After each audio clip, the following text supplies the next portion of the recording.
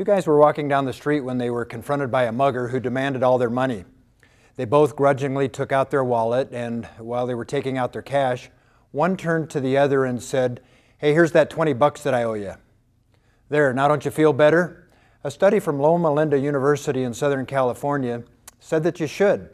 In fact, they found that laughter is more than just fun, it's important to your health. Other benefits from laughing are things such as it reduces the stress hormones, it increases your immunity response, it causes your body to secrete endorphins that do away with some of your pain, it decreases blood pressure and even decreases blood sugar in some diabetics. I went to a psychiatrist and he says, "Hey, you're crazy."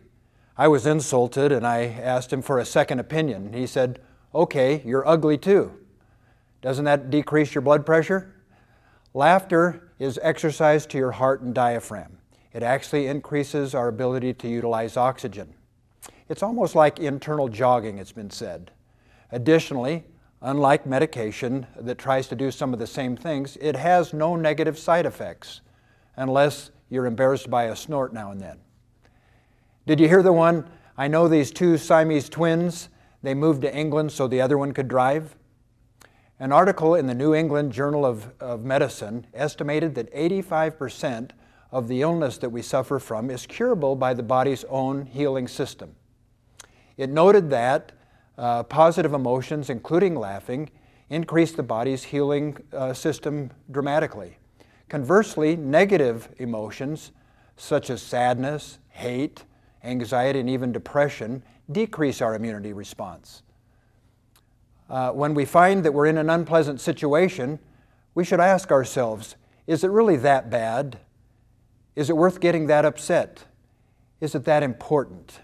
If we find ourselves in a place where it's not appropriate to laugh out loud, just know this, that a smile is a silent mini-laugh.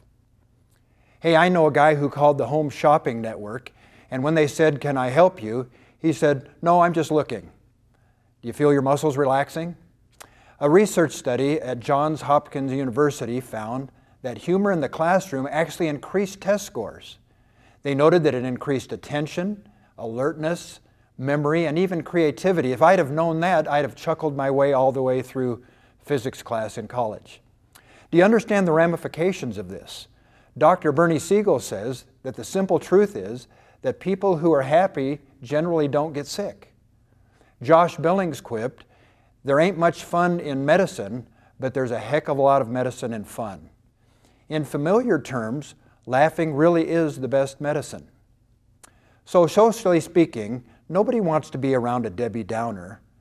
For health and for your relationships, be positive and have a smile. It is contagious. If we all laughed like we did when we were children, we would have less fighting, less arguments, less divorce, less road rage, and it's really hard to have a war while you're giggling. So take this advice. Watch funny movies, associate with fun people, play with children, crack a joke, play games, and don't take yourself too seriously, and grin.